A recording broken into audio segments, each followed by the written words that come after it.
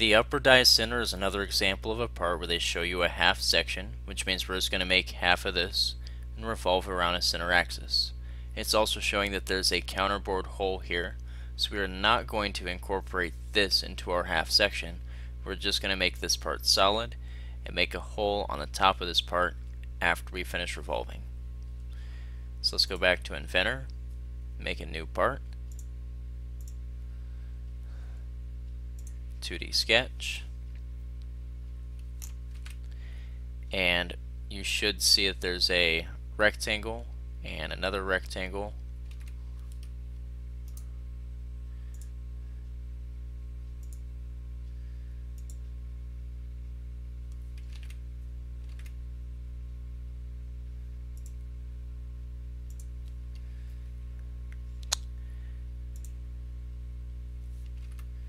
Looks like there's just a line connecting this back to here. Trim off the parts we don't need.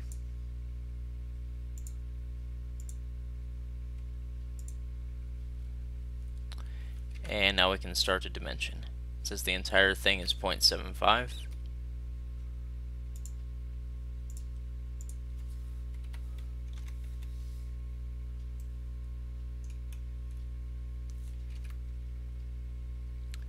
This distance is 0.3125.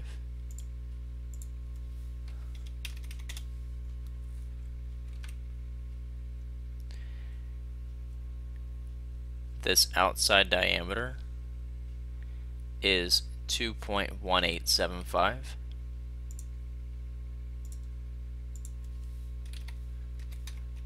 We want half of that. And this diameter is 2.0625 divided by 2. Then if we look at the detail here, this angle comes down 0.156,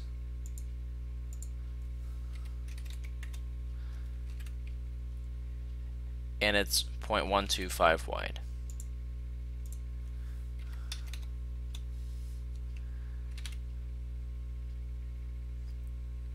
That should encompass just about everything. I don't think there's anything that we're missing. So let's revolve our sketch around this axis.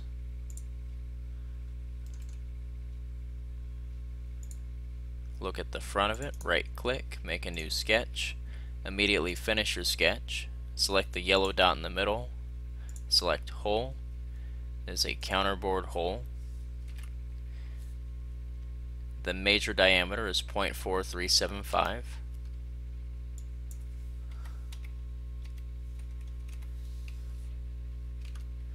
The depth is 0.3125.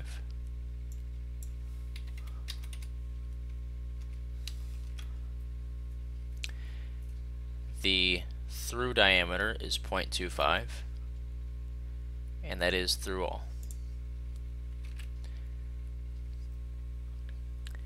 If we look at the back of it, there's a tapped hole.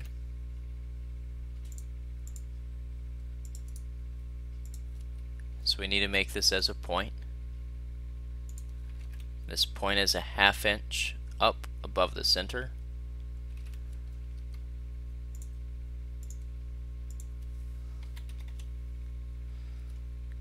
Finish your sketch, select the point, hole. We know it's tapped. It is a clearance hole. It does have a depth. Has a depth of 0.5, and it is an 832 UNC, which means it's a number 8 hole. So number 8, 1/2 inch deep.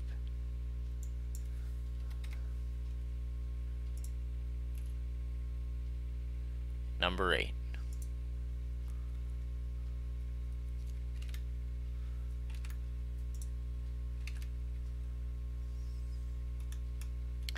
I don't see any notes about surface treatment, fillets, chamfers, nothing like that. So we need to check to see what material this is made out of. And it looks like it is upper die center aluminum 6061. right click, iProperties, Physical, Material,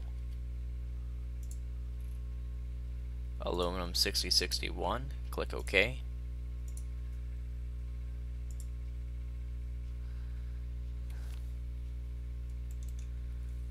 And save this as